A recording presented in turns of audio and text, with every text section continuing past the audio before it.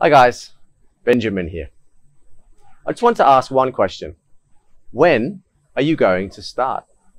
Are you going to start now, tomorrow, next week, next month, next year? When? It's all well and fine to have an idea. That's great. It's all well and fine to map out something that you would like to achieve. Fantastic. That's part of the process. But now we need to ask ourselves, when are we going to start? What are you waiting for? Are you waiting for the perfect moment? Are you waiting for the universe to align and something to magically appear? Are you waiting for yourself to have a certain amount of experience that you don't have? You need to ask yourself, what is it that's holding you back from starting? For many people, the reason that they don't begin is because they lack confidence. There's a lot of self-doubt that creeps up. We don't think we're good enough. We feel low in confidence. We don't feel that we have enough experience. What will he say? What will she say? What will happen if I put myself out there? Etc., etc. All of these negative feelings that we have towards ourselves often come out and hinder our progress.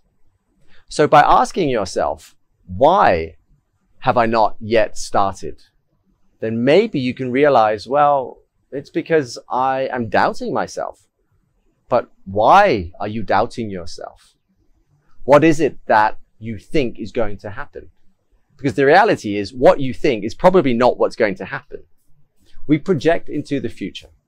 We don't know the future. We have no idea what's going to happen in the future. And yet a lot of people make choices based on what they predict the future will be. Oh, I can't because I don't have, I'm not ready. I'm predicting that this is going to be the outcome, etc., etc. But you don't have a time machine. You have no clue what tomorrow will bring.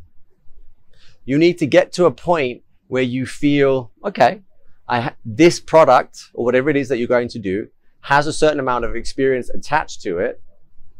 70, 80%, great. Now get the ball rolling. The final tweaks, you can start as and when you go. Because we have to remember, things change, things progress on a constant basis. Things never remain the same. So if you are waiting for the perfect moment, that perfect moment will never arrive because there is always a new set of inputs that will change your perfect moment to become something else. So by understanding where we are, by understanding what we are doing, by understanding how we feel, we'll be able to make choices that can actually get us to the place that we want to be. We can actually achieve something. But first, we need to ask ourselves, what is it that I'm afraid of? What is it that's holding me back? What is it that is stopping me from starting? Because only then, when we've asked that question, can we take a step back, look at the big picture and go, you know what? This is just a sense of fear that I'm building up in my head. This is not reality. And what will happen? You start the process and you get to where you want to be much quicker.